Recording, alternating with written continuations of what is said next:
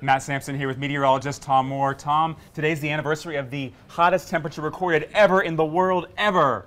Ever, and that's because the old record that was out there in Libya, that was debunked, the 136. Right. So now the existing record is 134 degrees at Death Valley. And now they may not even keep that record though, is that right? Well, I don't know, there's some controversy about that because we haven't had any temperature above 130 degrees since. Now, recently we had the 129 at Death Valley, right. So it's definitely coming under scrutiny. Are these important, these records? Well, it depends. I mean, it seems like everybody in this country loves records, so it seems like it's important.